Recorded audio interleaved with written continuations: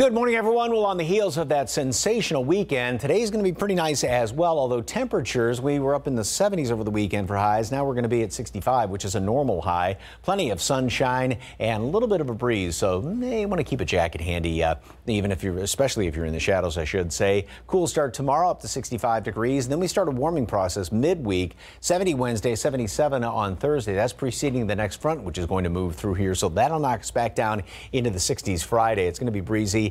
Maybe a shower. I wouldn't get your hopes up, unfortunately. And then we try and rebound on Saturday, but temperatures get knocked down again on Sunday.